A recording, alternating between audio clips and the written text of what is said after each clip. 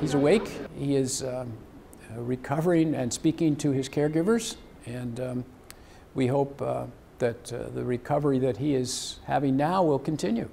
We've never done this in a human, and I like to think that we have given him a better option than what continuing his therapy would have been. But whether it's a day, week, month, year, I don't know. Probably the biggest risk is now.